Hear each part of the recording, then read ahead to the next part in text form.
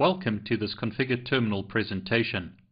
My name is David Bombal, CCIE 11023 and Master ASE.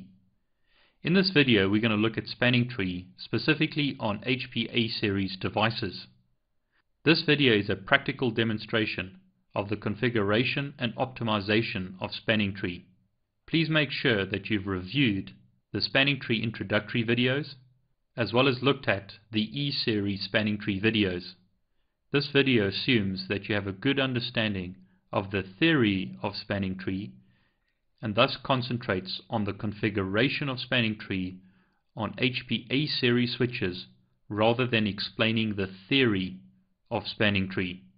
Let's get started. Now previously we configured spanning tree on the two core switches. In other words, both 5800s are running spanning tree. However, the two edge switches, the ProCurve switches, are not running spanning tree. We only configured basic spanning tree on the 5800s by typing the command stp enable. We've not optimized spanning tree. We are not running multiple spanning tree. So let's now optimize spanning tree by using multiple spanning tree, making sure that core 1 is the root for VLAN 2 and core 2 is the root for VLAN 3. Now in the real world this would make more sense if you had multiple VLANs on your access switches and where you had a much larger topology. But see this more as an exercise in teaching you how to configure multiple spanning tree and optimize spanning tree, and the principles you learn here can then be applied in a larger environment. So I'm going to telnet to core 1.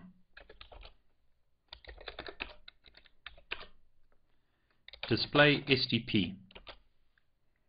As you can see, SDP is enabled on core 1.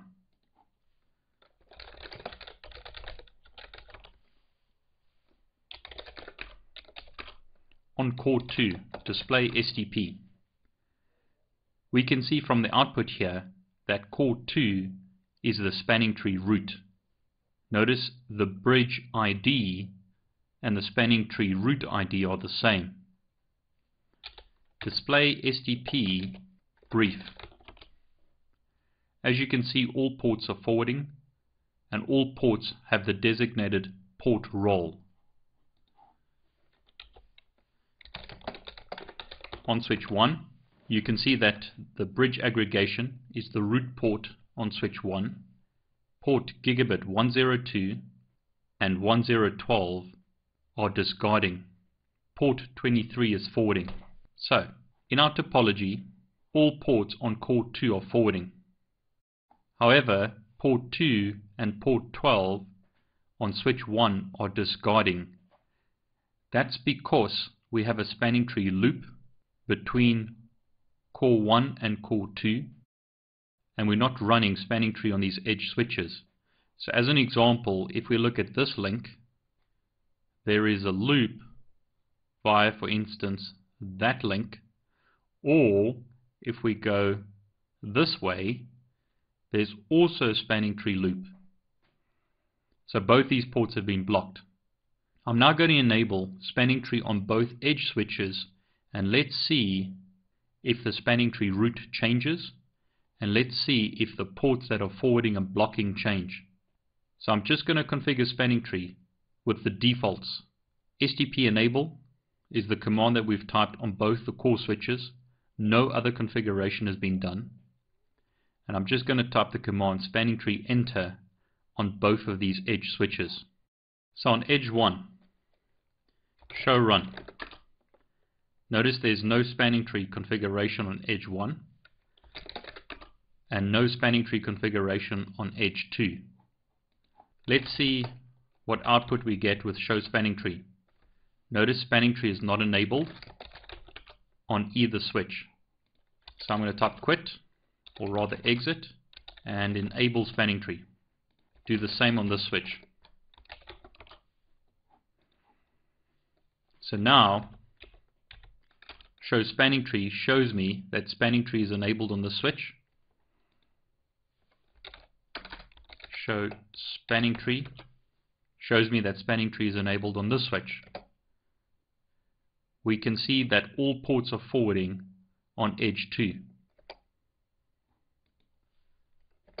On edge 1, notice port 1 is blocking, but port 2 and port 11 are forwarding. Let's see if anything has changed on the core switches.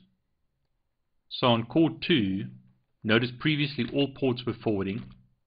Notice all ports are still forwarding, but notice the roles have changed. Gigabit 102 is now the root port on core 2. On core 1, port 2 and port 12 are now forwarding, whereas before they were discarding. The bridge aggregation, however, is now discarding. So in this topology, we have got a 20 gig link that is blocking. So just to show this visually, I'm going to fill in the ports that are forwarding and blocking. So once again, on core 1, the bridge aggregation is blocking. So those two ports, each running at 10 gigabits per second, bonded together into a 20 gig bridge aggregation, is blocking. No traffic is being sent across that link. The other ports on this switch are forwarding. So gigabit 102, 1012 and 23. So visually, that's what's happening on core 1. Notice once again, bridge aggregation is discarding. 102 is forwarding, so is 1012, and so is 1023. Let's have a look at core 2. On core 2, all ports are forwarding. So visually, 27 and 28 are forwarding, so is port 2 and so is port 12. However, the root port of this switch is port 2, which indicates that this switch is the root. So let's firstly have a look at edge 1, see if all ports are forwarding on this switch once again, and then we can have a look at edge 2. So on edge 1, show spanning tree. Notice port 1 is blocking, port 2 is forwarding, and port 11 is forwarding.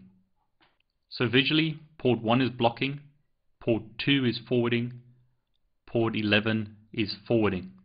Lastly, let's look at edge 2. So on edge 2, show spanning tree. Notice port 1, 2, and 11 are forwarding. So visually, all those ports are forwarding.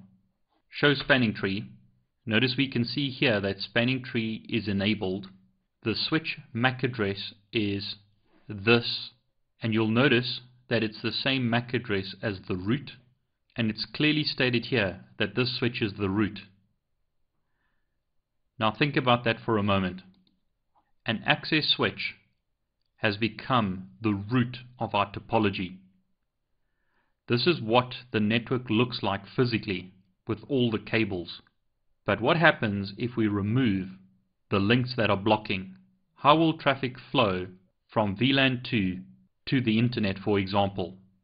So that's what the topology looks like, but based on the blocking ports, this is actually what the topology looks like. So if this PC wants to send traffic to the internet, it's going to send it physically to the ProCurve switch, which will then send it to the A series switch, which is core 2, which will then send it to edge 2, which will then send it to core 1, then to the MSR or HP router, then to the Cisco router, and only then onto the internet. You must agree that this is very inefficient. Now imagine if this PC was sending a huge amount of traffic to a server connected to core 1. Rather than the traffic just going directly from PC2 to core 1, it has to traverse both core 2 and this edge switch before getting to core 1. As you can see, very inefficient. One of the biggest mistakes you can make with spanning tree is just to allow spanning tree to determine who the root is and which ports are forwarding or blocking. Even though it looks like we have redundant links in this topology, a disastrous situation has taken place.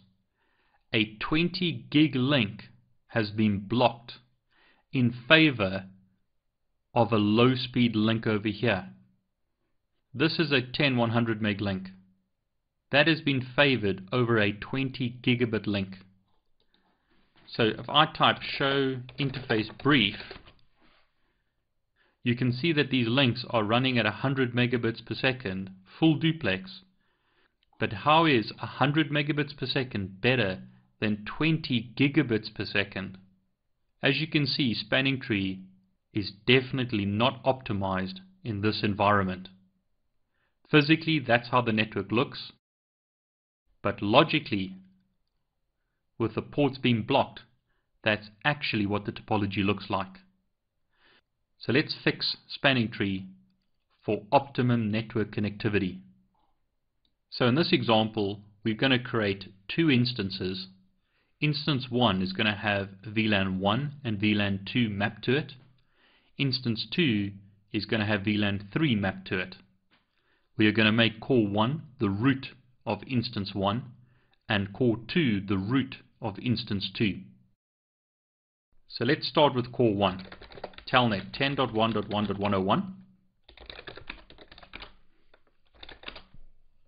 Spanning tree has already been enabled, so I'm going to type the command stp region configuration to set up multiple spanning tree. The region name is going to be HP. Notice in lowercase. The revision number is going to be 1. Instance 1 is going to have VLAN 1